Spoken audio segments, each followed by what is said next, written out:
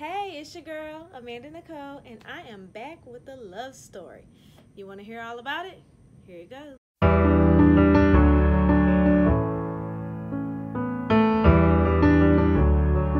And look, I know I look nutty sitting in front of this front door like this, but the power is out. And I figured, what better time to catch up on my YouTube videos than now?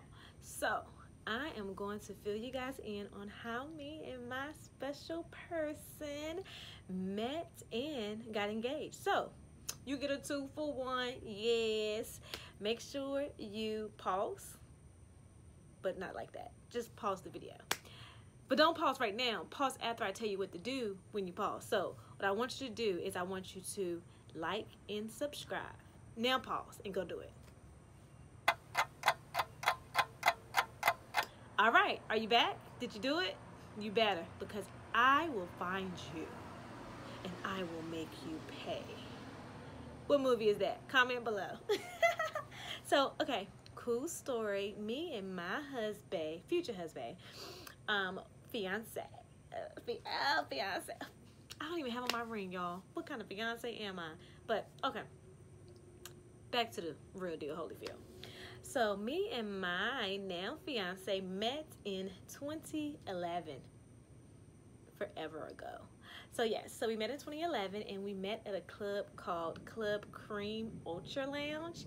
It's in Atlanta, or it was in Atlanta, and it was on Beaver Highway. I do not think it's there anymore, but maybe one day I'll drive by just to check it out. So, he swear I had on either like a blue dress or like a purplish blue dress. I don't remember. I don't even think I own a purple dress, but hey, whatever. And he said when I walked in the club with my girlfriends, walked in all sexy like this. Ooh.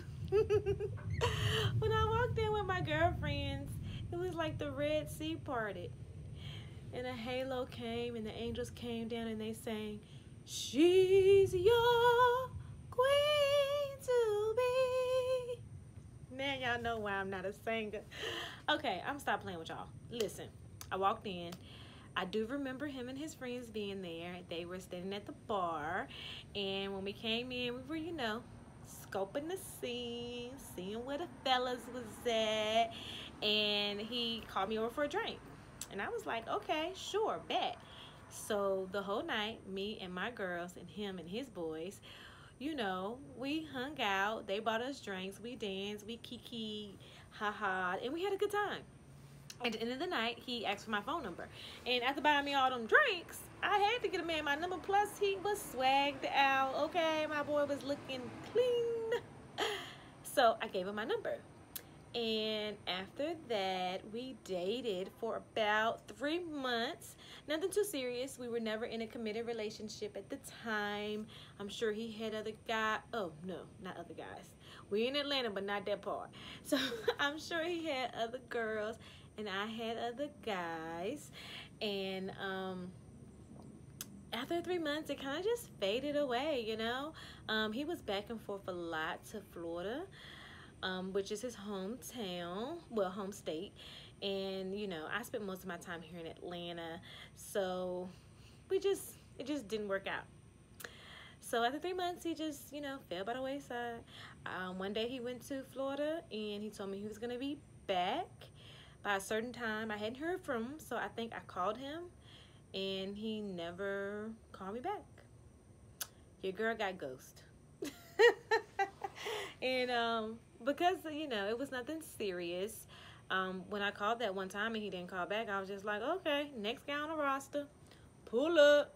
And it was what it was. So 5 years go by, and you know your girl be looking good. If you don't know, check out my Instagram. It's @Amanda NI_Cole COLE, which is Amanda Nicole. Subscribe.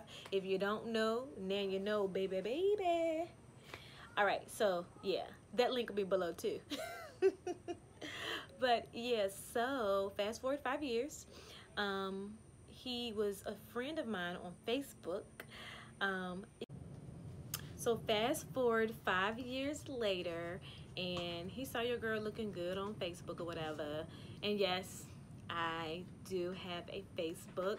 I don't post my Facebook profile because it's really just my family there, but I've had Facebook ever since you needed a college or a university email address to get it, and I probably will always have it, just because I'm away from my family. But listen, that's another topic. Anyhow, send me a message on Facebook. First, he commented under one of my pictures because, you know, your girl was looking good as always, and he was like, oh, I see you, Miss Wilson, you looking nice. And I wanted to say, oh, don't I know it?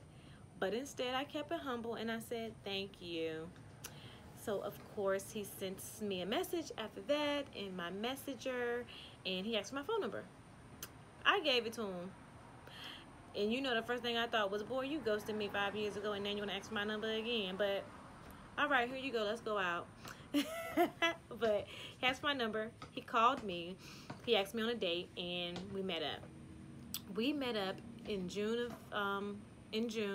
of that year, and we absolutely had an amazing time, guys. Like, it was so nice and so fun, and we sat and we talked for hours. We were at the restaurant for at least 3 hours, until they actually closed down, like, hey, y'all got to go, we trying to sweep time, peace. It's a spider web.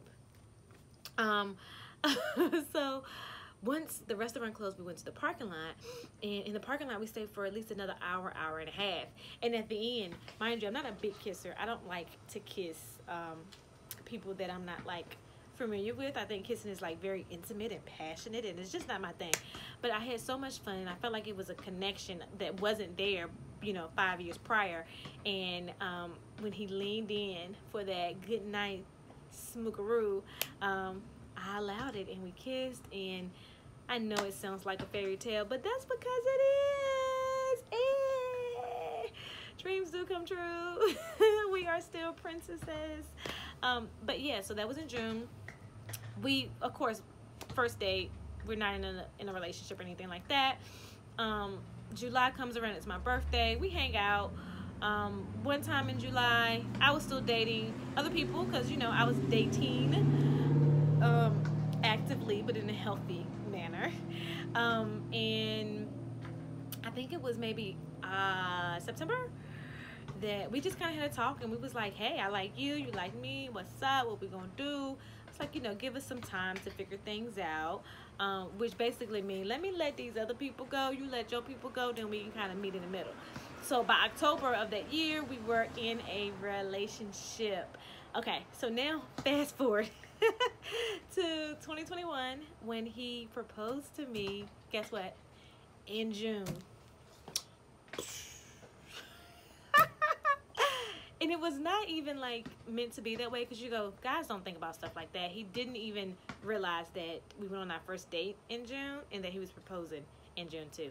Didn't make a connection whatsoever, but you know your girl did.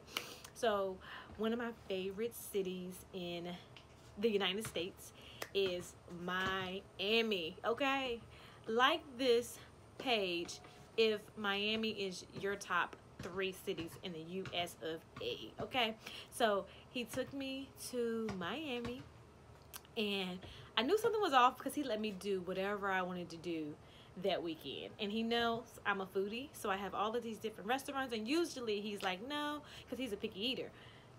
But this weekend, it was just like, yes, yes, yes, yes, whatever you want. We stayed at one hotel. I'll actually put that link below as well, just as a courtesy, because the hotel was everything. Okay, baby? Everything. Grade A. Okay? Service, quality, decor, like, ooh, the ambiance. Everything was amazing from start to finish. I highly recommend it. They have several locations. I've only been to the one in Miami. But anyhow, and their courtesy car is a Tesla. How freaking cool is that? And it's a Model X, okay? And I also have a Tesla. I'll put that link below too. So if you're thinking about buying a Tesla, look at my Tesla videos for more information. So everything was amazing. The last night, he hired a personal chef. So our hotel was a suite, and it had a full kitchen. It had a Sub-Zero refrigerator, y'all. Okay? Sub-Zero. Matter of fact, I have a video on Instagram. I will try to figure out how to save it and upload it here so you guys can see. I'm gonna take the sound off of the video because I was acting like a straight bird, like a bird ain't never been nowhere. But yeah, so Sub-Zero refrigerator, stove, all that good stuff. The chef came, 4-course meal. My baby did that. He was not playing no games. 4-course meal. He actually invited his brother and his sister-in-law over for dinner with us, and it was amazing. At the end of the night, the chef wanted to do dessert, but the chef was like, I think it would be pretty cool if we did it on the rooftop. So we went to the rooftop. We ordered a bottle of champagne. We had a little section with the skyline, and when the chef brought up the dessert, baby, I opened up that thing, I almost passed out. Okay. When I looked up, my man was in front of my face, bowing down on his knee, and all I could do was cry. I had the ugly face going, y'all. And he said this beautiful speech that I honestly can't even remember because I was just so lost in paradise. It was freaking amazing. It was everything. He had planned this thing to a T. He had my family on the phone, on FaceTime, set it up, propped up, and I didn't even realize it. The ring was everything I've ever dreamed of. I am a simple girl, so I've always wanted a solitary ring, but my babe went the extra mile and added more diamonds to the band. It is so beautiful. Everything that I've ever dreamed of. It was great. It was the perfect proposal. It was amazing. It was amazing. So I hope you like this video. To continue following my wedding journal from Miss to Mrs. Make sure you subscribe, and you know what? Hit that notification button as well, because your girl is about to post a new video of some of the valleys I've traveled through in this wedding planning process. All right, it's your girl Amanda Nicole. Peace.